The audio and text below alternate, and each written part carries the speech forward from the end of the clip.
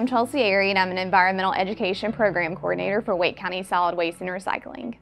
Hi, I'm Amanda Astor, and I'm a Communications Analyst for the City of Raleigh's Solid Waste Services Department. Let's talk recycling, a topic near and dear to both of our hearts. That's a great idea. So I think so many of our residents are really excited about recycling, and it's so easy for us to throw our stuff in our cart and never really think about it again. But the truth is that our recycling really does go on a long journey. Exactly. There's a whole complex life for our recyclables once they leave our house. There's tons of people, machinery, and technology to help sort. It really is fascinating. So one of the places that our recycling can go in Wake County is Sunoco Recycling. And over the years, we have taken so many tours and talked with hundreds of people there. And even though we can't go there today in person, we're going to take a virtual tour and see where our recycling goes when it leaves the curb. The first thing that happens when a recycling truck pulls into the facility is the weigh-in.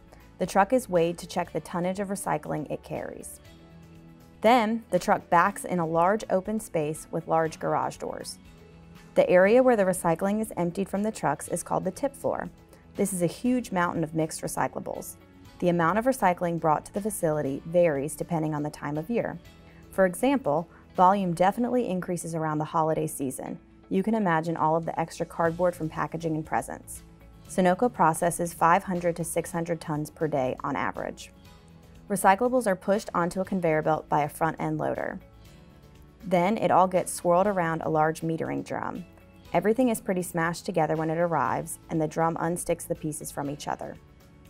Everything then goes through a pre-sort, which is done by employees at the facility.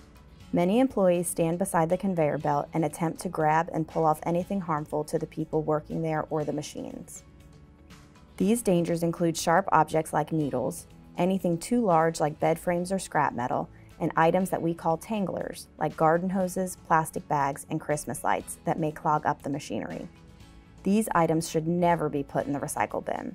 We all need to do our part to help protect the people who sort our recyclables and the machinery they manage. Once the pre-sort is done, we move on to separating materials. Glass is first. All the material will pass through a glass breaker. The machine shakes the material and the glass breaks into small pieces that fall through a metal grate onto another conveyor belt. Then it's outside to a bunker. Cardboard is separated by what's known as an OCC screen. OCC stands for Old Corrugated Cardboard. This machine is looking for large pieces of cardboard only, not small boxes like cereal and frozen food boxes. Next is the removal of different types of paper. The paper sorter has star-shaped rubber wheels that turn upwards and act as a sticky lint roller. Anything two-dimensional bounces on those rubber wheels.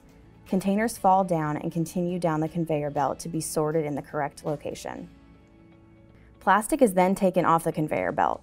An optical sorter is used to separate plastics by type. It uses infrared lasers and jets of air to scan the density of the plastic. The optical sorter at Sunoco is designed to find plastic bottles such as those used for water, salad dressing, and hand soap. Other types of plastic are hand sorted. Employees pick off other types of plastics and throw them into bunkers. Removing metals is the final sorting step. Steel cans are removed first by a high-powered magnet passing quickly over the conveyor belt. The steel cans are picked up and then immediately dropped into a bunker. Aluminum cans are not attracted to the magnet and are sorted by an eddy current. Once separated, materials go into a baler where they are made into stackable cubes. Each weighs between 750 and 1,200 pounds. Finally, the bales are sold to various markets and vendors. The material that makes up the bales will become new items. There are so many possibilities for your recyclables. For instance, plastic can become new bottles or clothing, aluminum cans can become car parts, glass can become new glass bottles and jars, and paper and cardboard can become new boxes and paper. So much gets thrown away as trash that can be put to new use. Let's all be mindful of what we're throwing away. So instead of taking up room in the landfill, your recyclables are reused and repurposed. There you have it. It's easy to toss something in the bin and forget about it. But your recyclables have a long journey from the curb to be ready to be useful again. It involves a lot of people, technology, and machinery. Thanks for coming along with us for the tour, and thanks for remembering we all have an important role to play before we toss recyclables in the blue bin. Wow, that really is amazing. I never get tired of seeing that. Yes, and it's such a good reminder to not contaminate. Please keep styrofoam, plastic bags, tanglers like garden hoses, string lights, and rope, as well as ceramic glass out of the cart. So again, keep out those plastic bags, make sure to not put in any food waste, and make sure to put your recyclables in loose, never bagged. And another helpful tip, when you're recycling, please keep your lids and caps on items. It's much easier to recycle them together. So hopefully you have enjoyed today's virtual tour as much as we have. And remember, there are real people at Sunoco hand sorting part of these items, so we really have to keep anything dangerous out of our bin. We all have to do our part, so remember to recycle right, recycle more, and recycle often. Thank you.